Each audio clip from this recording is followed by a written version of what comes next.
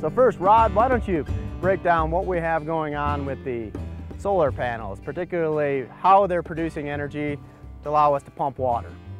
Okay, what we have here today is on this system, we have 280 watt solar panels that converts the sun to DC, direct current, which in turn will run the solar pump and produce water, pump the water, I should say, to the stock tank here. So we get the electricity from the sun. Is it any different from here over from a standard stock watering system? Well, no, this system here, and that is just like having just a regular stock water system, run off electricity, off of AC current. Like I say, we're just doing it by the sun here. This system is set up with an IO101 controller, so you can plug it into a 115 volt generator. What do you do? I know the sun doesn't always shine, so how do you store energy with these? Are there batteries on this thing? This system is not set up with batteries. You can set these systems up with batteries to pump through the night if you need to. But is it also an option if you wanted to store water? You could just simply put in a bigger tank and then not have a need for batteries? Yes, you could. Now Rod, if we're talking about system design, what's a good system going to have? Now, of course, I want folks to know out there that when these are creating electricity, it's not play electricity. This is real electricity, and you can really hurt yourself with it.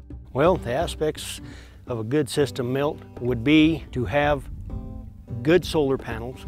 Well, these panels should last up to 25 years, and a good setup with your controller in there that you can run on generator.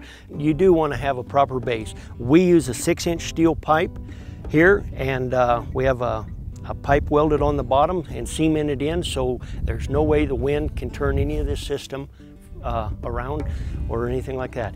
You do want to make sure that you have a substantial rack holder in that to hold these systems, so like I say, they don't budge. You know, the wind doesn't tear them up. Critters get in. If they happen to get through, you know, they're not going to really tear it off of there.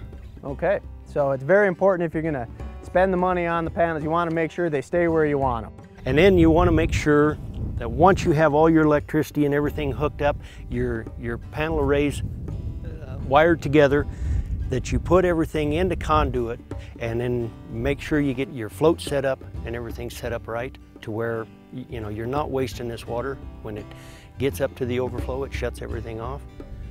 All right, Rod, I want to thank you for your time. It's been a great overview of the technical aspects of a solar-powered livestock watering system, and I appreciate your expertise. You're more than welcome. Thank you very much.